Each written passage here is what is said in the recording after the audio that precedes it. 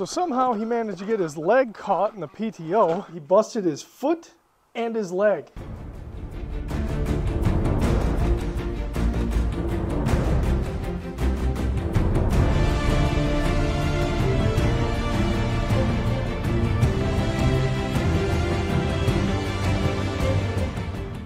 This was the first part I ever bought for the tractor. You know, sometimes you think that you've heard all the stories you've heard from all your relatives, but you know, recently I heard a crazy story about my great-grandfather that I didn't know anything about. Look at this mess.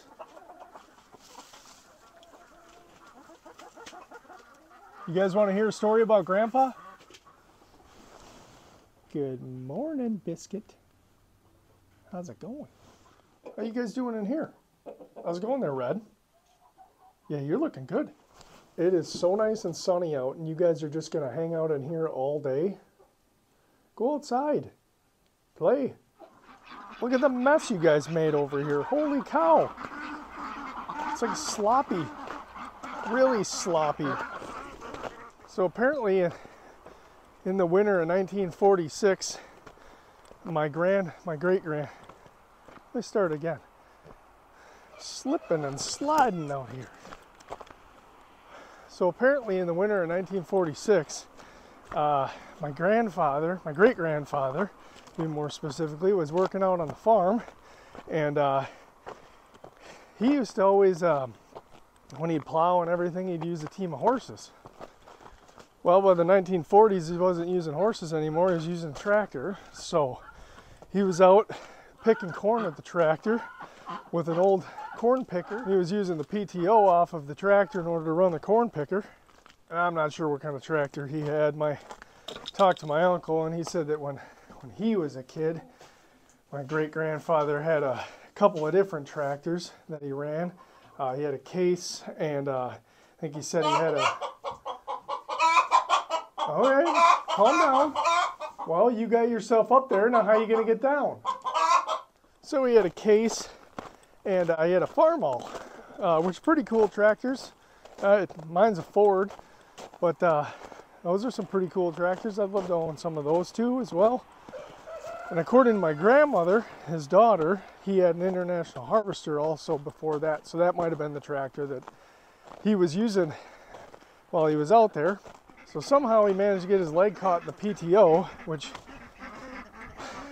ended up busting his foot and his leg. Here, let me show you how this works exactly.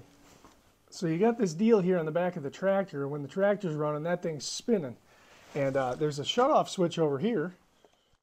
So this lever here under the seat moves forward and backwards to turn it on or off. That runs the hydraulics in the rear end.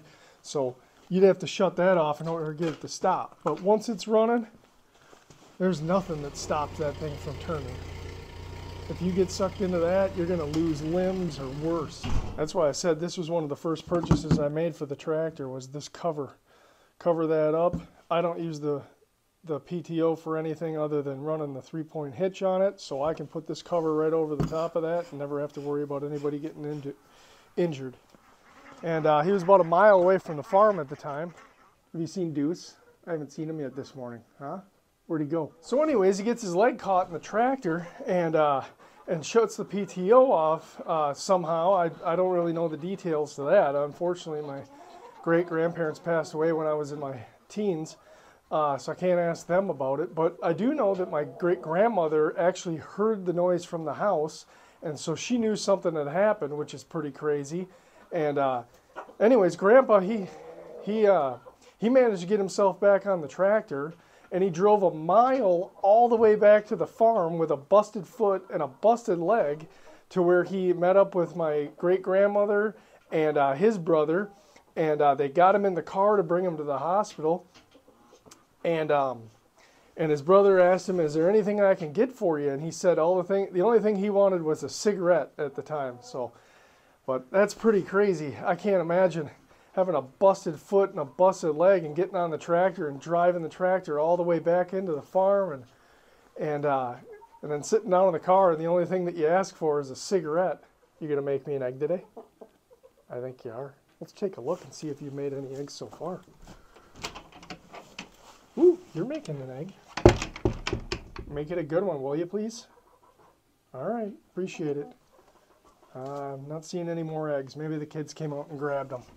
Yeah, there's been a lot of guys throughout the years that have been really badly injured with tractor PTOs and equipment, and that's some really dangerous stuff. I know when I'm running the tractor, I'm really cautious, and have had dozens, if not hundreds, of conversations with the children that when I'm on the tractor, you're nowhere near me. So make sure they stay away, and I know where they're at. But yeah, them old guys back in the day, those guys were tough. Tough guys out there on the farm. It's tough life too.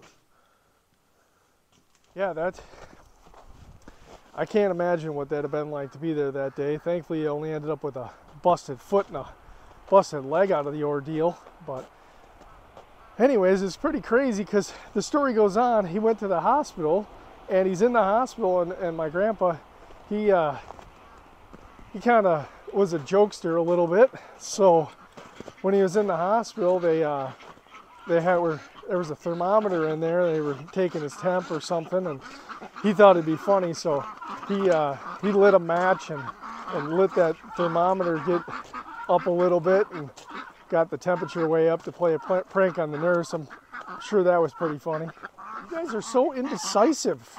Pick a direction and just go that way. Yeah, and come on, Lucky, let's get going.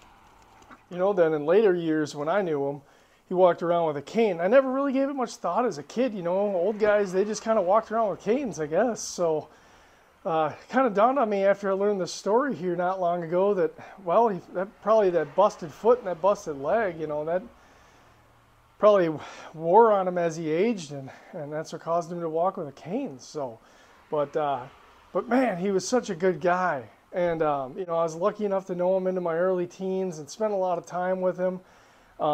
He's a tough old farmer, but the sweetest guy ever. Never saw him upset, you know, only smiles.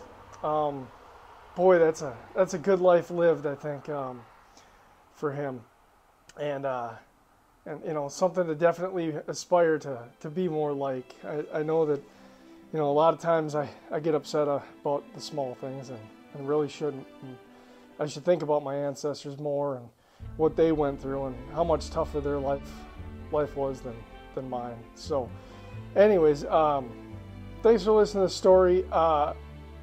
I hope to tell a lot more stories like this. My mom told me that she's got a whole box of stuff for me from relatives, and I'm super eager to go through it here in the next week or two, hopefully. But if you enjoyed this video, check out some of our other content. I'll leave a video right here for you guys to check out. And thank you for watching. Have a wonderful day. We'll see you next time. Thank you.